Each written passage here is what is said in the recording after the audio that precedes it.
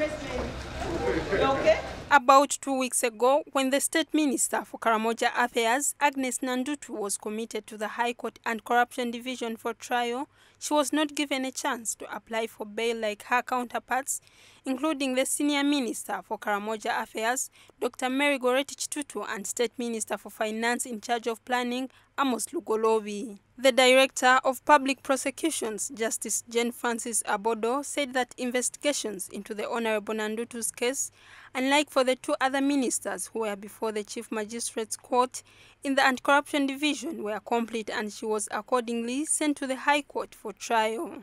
Unfortunately, what happened is they committed our client to High Court. That means that this court becomes functus official. You cannot have jurisdiction on that matter again. But to our client, she thinks this was deliberate.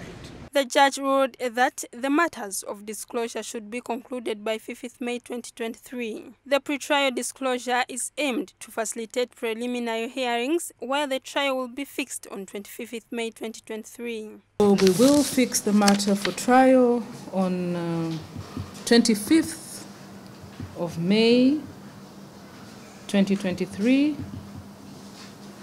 Court time is 9.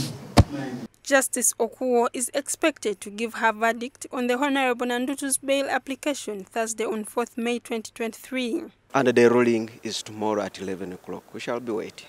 The Honorable Nandutu, who is also the Bududa District Woman MP, was appointed the State Minister for Karamoja Affairs on 21st June 2021 by President Yoweri Museveni.